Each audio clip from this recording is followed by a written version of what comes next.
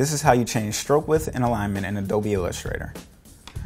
So what we're going to do is we're going to go to our tools panel, and we're going to actually, this time we're going to use the pen tool. We're going to click this, and what we're going to do is we're going to click one point anywhere on your artboard. Doesn't matter where you click. It can be anywhere, top, bottom, doesn't matter.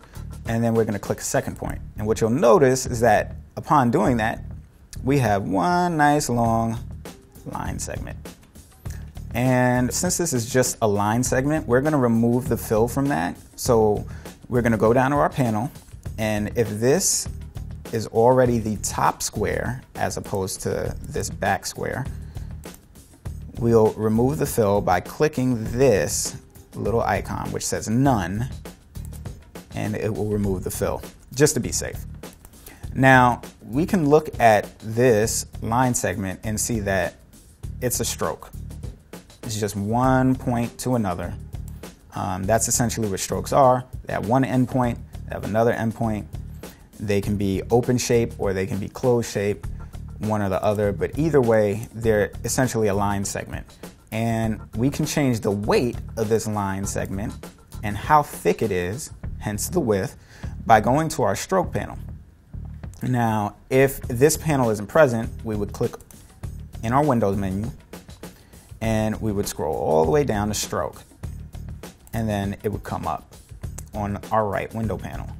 Over here on the right, you'll notice that it has an option that says weight.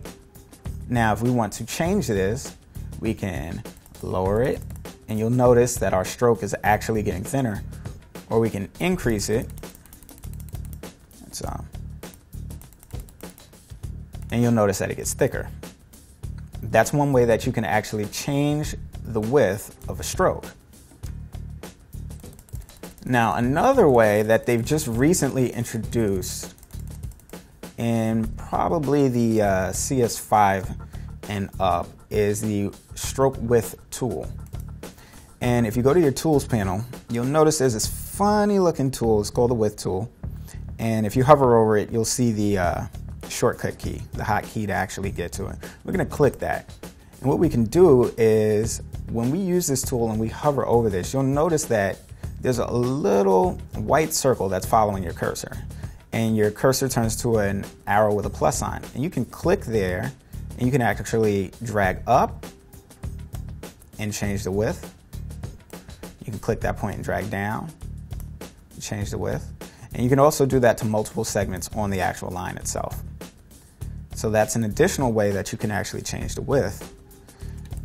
And then if you have multiple line segments, you can actually align these by the entire shape itself, or you can align them by the point that's on the end point. So we can select our selection tool, and we're going to select this endpoint. And let's say we want it to align to the endpoint of our other stroke, which is at the top. And we would click that, go to our align panel, and we'd click align to selection.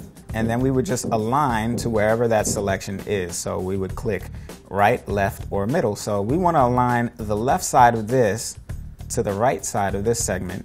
And when we click that, you'll notice now the point is almost non-existent.